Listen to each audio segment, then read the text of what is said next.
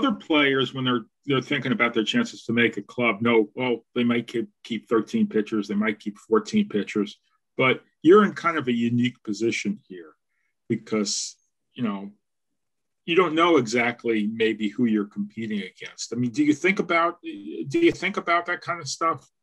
I really don't. I learned this in college. I had a really good mental skills coach, and his focus was, controlling the controllables. That is so far out of my control. Um, all I can do is show up every day and give my best effort and, work hard and, just let my abilities play. So, um, short answer is, I really don't look into it, and I'm just trying to focus on myself. Rock, go ahead.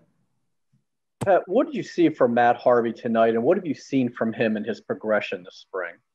He's been really good. I faced him, I want to say maybe 2 years ago, and he's throwing a lot harder now.